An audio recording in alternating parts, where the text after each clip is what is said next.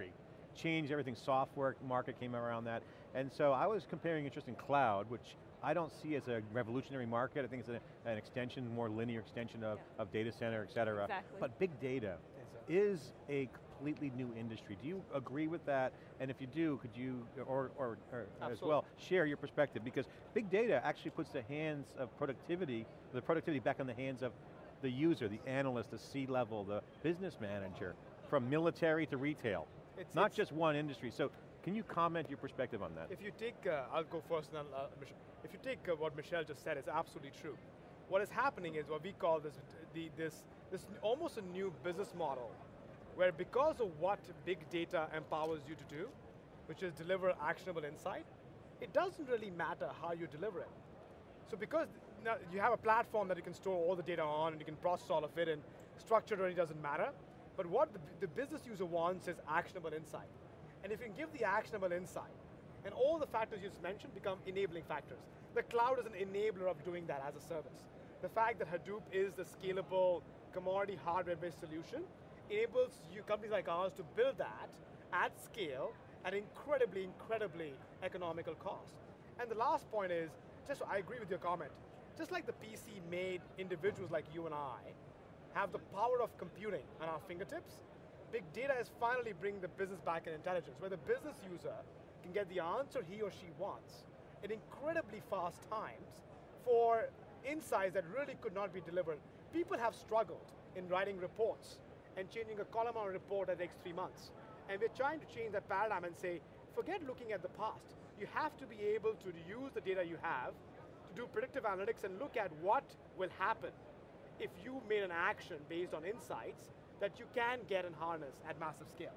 I think that's the massive leap that at least we notice and see. So the other key thing I think that's important there is that it's not just using, so when I talk with customers and everybody looks and they say, look, there's this nirvana. I buy into the idea that predictive analytics, optimization, simulation technologies are going to get me game-changing business value, okay? And that's great, but how do I get there? And what typically they do is they go back and they lean on what they already know, right? And they want to use their existing infrastructure, they want to use their existing data, they want to use their existing tools. They don't want to do anything different. And I say, well, if you don't do anything different, you're not going to get any different results, right? I mean, this is kind of the definition of insanity, right? You got to take a risk. So, right, you got to take some additional risk. You got to infuse, right, your applications, you got to infuse your data with net new information if you want to have additional insights. Now, so that could mean taking your information and going to a deeper level, down to the transaction or granular level. Because you think about it, even today, like, so people say to me, predictive insights, we've been doing predictive insights for some time, so how is this different? Well, the difference, the aha moment, okay, is around not taking it and aggregating it and looking at big segmentations, big classifications, but now going down to looking at micro segments, right? Segments of one, I love that phrase, okay? So how do you get to doing that? You have to have all the big data to build your analytics. Or in predictive insights into things you don't know yet. Absolutely. Which is the old model was, they knew what they were predicting. When's the next thing going to happen that they know will happen? And I think one of the things that I'd like to get both of your comments on is a concept that we've been... before you move there, I just want to add one thing. Yeah. One of the things that I see around big data is what the big data is also not telling you. So there's a distinction, right? So today when people are talking about big data, they're essentially saying that there's a bunch of noise out in the ethosphere, and what you've got to get good at is finding the signal in all of that noise, and that definitely applies, right? But there's also the inverse of that, which is sometimes the big data is telling you its avoidance of information is actually telling you quite a bit, right? Yeah. So you think about it, it's the white space, right? Yeah. It's all the stuff that you don't know about. So I was visiting with a large chemical company and I said, hey, they chemicals, right? They're like, why are you talking to me about sensor data? And I said, well, because you make laminate tops, okay? Do you have any idea where those are used? Do you know how they're sold through your distribution channel, but do you know where there's net new opportunity for revenue out in just the United States? And they said, we could not possibly answer that question. And I said, you could put a chip in all of your countertops, right? And it could be anonymized, there's no privacy, but now all of a sudden you realize that you have a great void in the Midwest, as an example. And then you have something you can actually go and do about that, create additional distribution, do all kinds of activities. But that non-existence of information should tell you a lot as well. Yeah, so, sorry to interrupt. No, this is theCUBE. There's no such thing as ideas. You fight for airtime, and it's hard with me. It's like that movie that Jodie Foster was on about Contact. That's right. Where that one little piece opens up into a massive amounts of data. It's hard to see in that, you mentioned white space, that kind of popped in my head, but that is really about big data. It's finding that one piece of data, grain of data in the overall noise and going, wow, and unpacking that going, look what's behind it. So with that, and for the folks who don't know, go check it out, it's a movie showing my age there, but the concept that we've been kicking around on this point is the notion of derived data. You can't derive anything if you don't have data.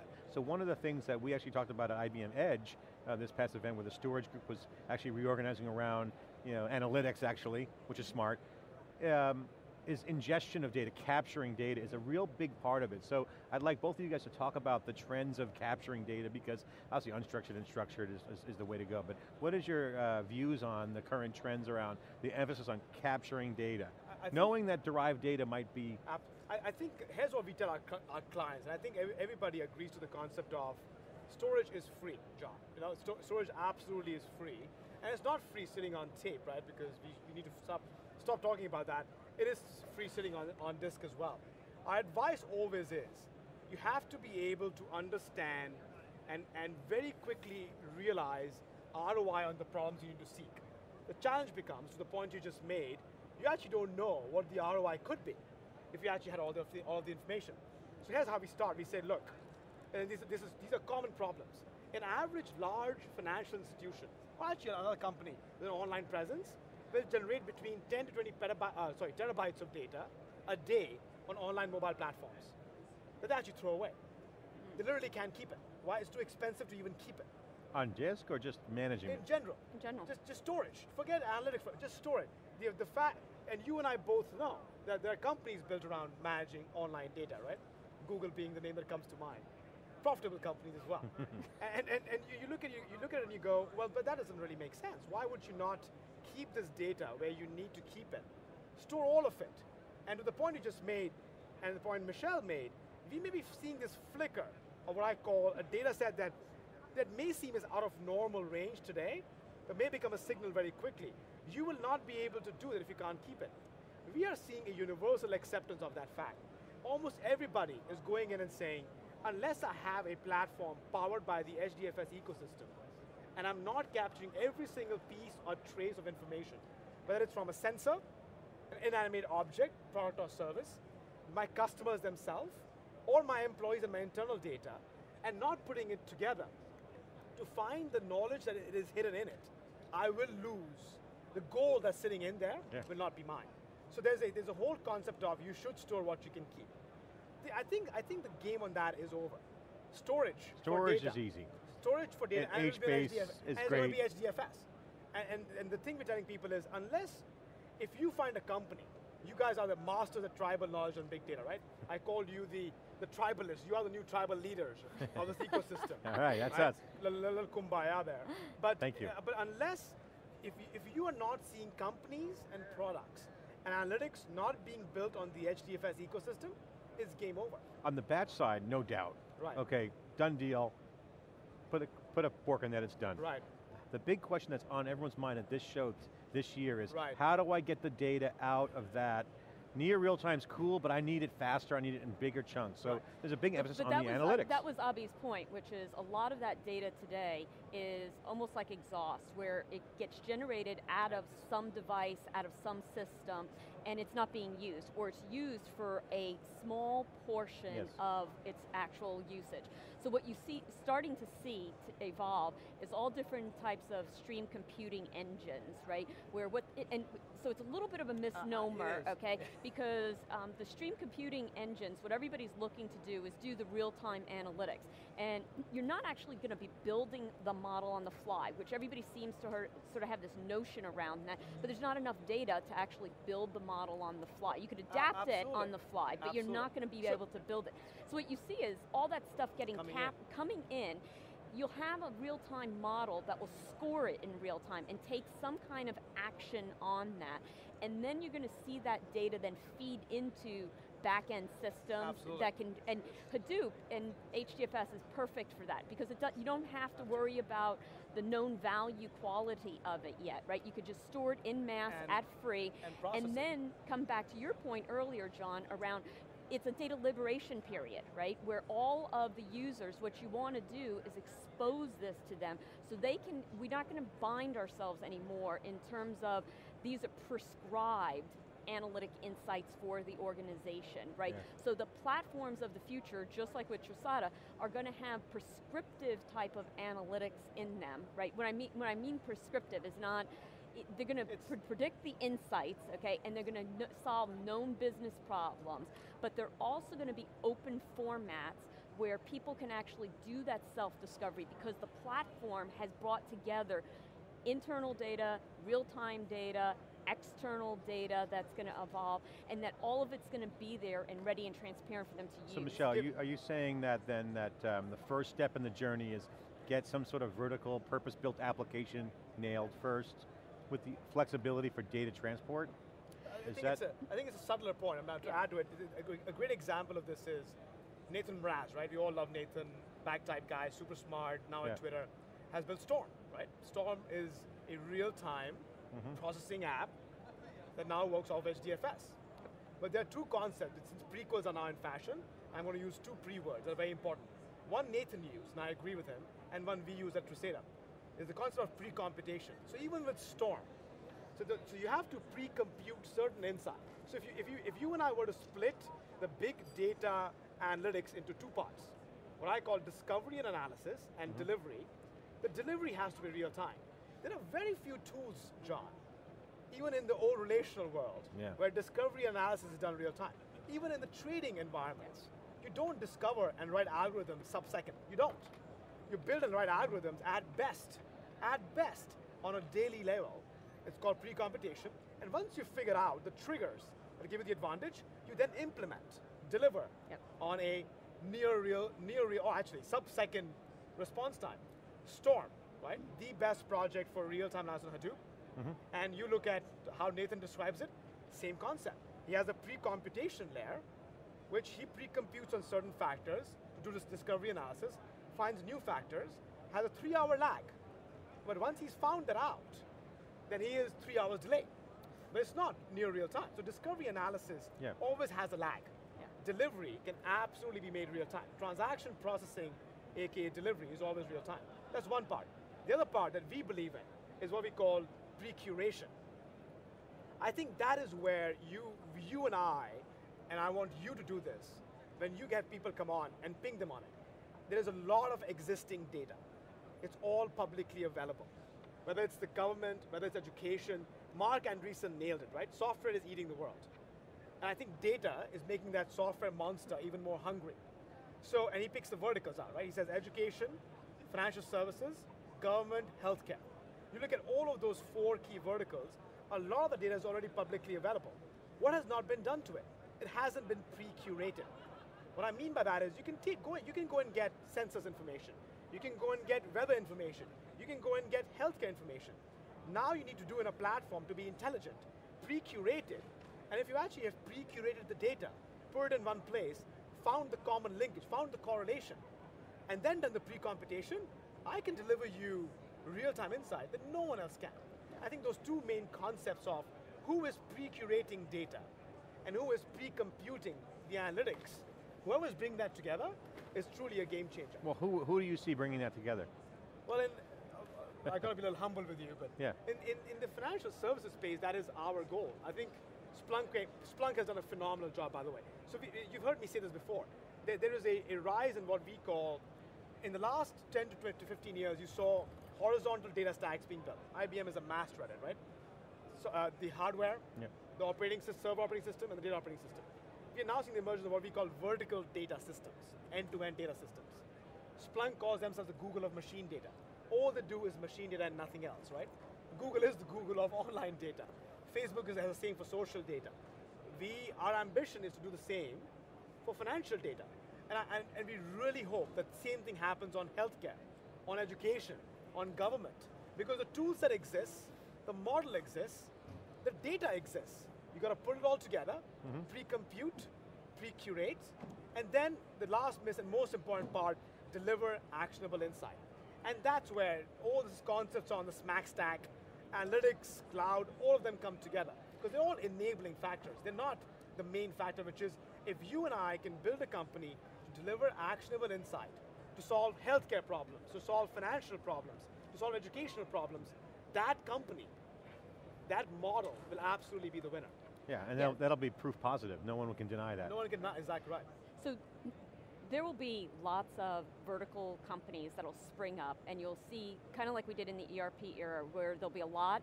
You'll see that we'll have best of breed come out of that. There'll be a path littered with those that have died along the way, because doing what Treseta has done is not easy to do. And then you're going to start to see some consolidation in terms of the plays that are available out there. I think what you're also going to see is that the delivery mechanisms for these types of platforms are going to be threefold, okay? They'll be in the cloud, both public and private ones, so an extension of, as the data center, as you mentioned. We call them as a service, the word cloud scares people away. But the same concept, right? Oh yeah, Exactly. infrastructure, platform, software, and appliance, and that's the stack, right? Exactly. If you get to an appliance, you get everything. Exactly. So that's what an it's all appliance, about. okay, it's everything underneath. Exactly.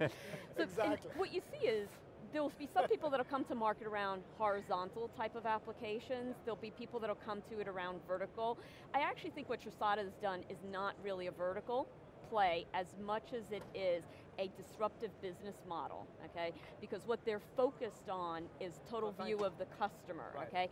And that is very different. So yes, your first go to market is around financial services, but it parlays very well into retail, into CPG, into many other vertical industries. And what I think they're actually doing is breaking down the barriers, the walls, those functional siloed walls, because they're focused on this different perspective. And the business model advantage for you is a short-term enabler to get to the marketplace. That's exactly right. And because you're a startup and you're growing. Right, so and we can take some, to your point, risks that no other large company would do. Yeah, you're nimble. But look, Jeffrey Moore is talking tomorrow. It's the classic crossing the chasm. I agree with you, and thanks for the compliment. I think the ability to break down internal silos, but if you're crossing the chasm, right? Yeah. You got to prove it out. You got to land on your feet when you jump. Yeah, you know, it's like, exactly. Hopefully it's not a big Grand Canyon, but you know. Yeah, and hopefully. Evil Knievel. That was Snake River Canyon. And hopefully it's not a false floor. That you keep jumping, and the second jump you make, it's broken, right? So I think the crossing the chasm approach is optimal. We have to together find, you do it. You have to find the signal from the noise and find companies that are enabling this next wave of innovation where you're breaking the business model, you're breaking the mold, you're delivering the answers, but you have to pick, and this is my advice to every single entrepreneur, you have to pick a business problem to solve. Because once you've solved it, and you've shown that, whether it's pre-computation, pre-curation, whether it's the appliance, whether it's a HDFS-based analytics solution, whatever it may be, you have to show that someone's willing to buy it, someone agrees with you, a checker agrees with you that there is value in it, and a large implementation in a vertical has to come back to a vertical that is proving truly disruptive to existing business models can be done. And then you can expand, because I do agree with you. I think our total view of customer engine has the potential to be applied to multiple areas. Right? Yeah. So the other way that you see evolving in the marketplace, and IBM does this, is in our big insight stack, we have all these accelerators that come as part of the stack. So some of the tough problems that are trying to be solved here are, how do I take analytics and actually write analytics across in an HDFS environment, in a MapReduce? It ain't easy, okay? Exactly. So we have all these predefined accelerators. We have text analytics, we have machine learning analytics that come out of the box.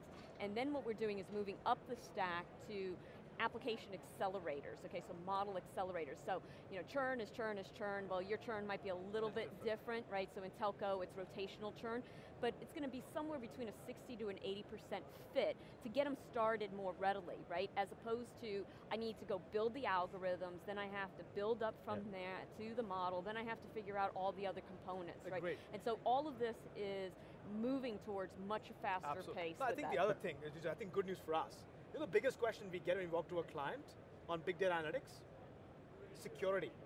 And I smile when I hear that, because what that tells me is all the other questions that you and I were even seeing 12 months ago are gone. No one questions HDFS anymore. No one questions the ability to actually run analytics on such data. Security is table stakes to be enterprise ready, and I think everyone knows it. Doug Cutting was just on here saying it. So guys, I'm going to use the last 2 minutes of our segment here. I would like you guys to share your observations with what's happening here. We're here at Hortonworks Hadoop Summit in San Jose, in heart of Silicon Valley. Describe for the folks who aren't here, who are watching, what's happening here, what's the vibe, what's your observations, what can you share about, for the folks who aren't here, roaming the hallways, bumping into all the different conversations? Okay, so first observation is that there's a lot of buzz, right? There's over 2,000 people here. That shows you this is coming of age, right? So that's number one. Number two is that you see people moving up the stack in terms of the types of tools, the types of applications that are coming about.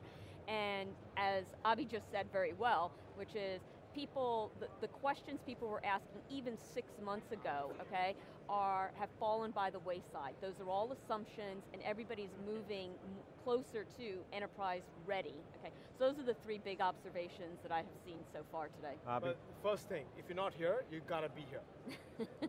You and I have done this now, how many years, 3 years? Yeah. I've seen this grow from 200 people to 2,000, right? An exponential growth. Secondly, I think a very reassuring thing for me, you're one of the earliest companies to go out and say the action's going to be in the application space. There's money to be made. Lot of money to be made. Money. Right? The number, sorry, go ahead. It's a money machine. It's a money machine. The number that Sean shared in the morning, $100 billion, from my old friends at Bank of America Merrill Lynch, the analyst report, $100 billion market. There's a lot of money to be made. Third, for me, and personally this is reassuring for me, it's all about use cases. I've seen the conversation go from technology, pieces, architectures to where are the use cases, right? So there's a lot of money to be made, but people are saying, show me the money as well. There's so much more buzz. And they're actually showing it. And they're showing it. There's so much more activity and real knowledge base around real use cases outside the web. Just incredibly reassuring. Folks, this is a groundbreaking event. Obviously, it's the inaugural Hortonworks version of Hadoop Summit. Last year, Yahoo ran it, but they spun out Hortonworks at that time, and Hadoop World is now run by O'Reilly Media. And let me just tell you my view of what's happening here. As I said it earlier, this is about tech conversations. A lot of developers here, not a lot of suits, a lot of tech geeks, alpha, elite forces of the tech athletes, as we call them, are here, because it's really, they're solving hard problems. And I think the use cases and the dollars in the valley of the opportunity it's like everyone's at the top of the mountain looking down on the valley of wealth creation and value creation in a way that's gettable. I completely It's agree. a very disruptive market, and it's great to have you guys on here. Thank you. Again, Thank you. Great conversation. Michelle Chambers from IBM Netezza, General Manager, Vice President, and Abhi Mehta, the founder of Treseta, growing startup doing really cutting edge work around analytics. Curation, what do you use it, predictive? Pre-curation? Pre-curation and pre-computation. Pre-computation. Got it. I'm John Furrier, the founder of SiliconANGLE. We'll be right back with our next guest after this break.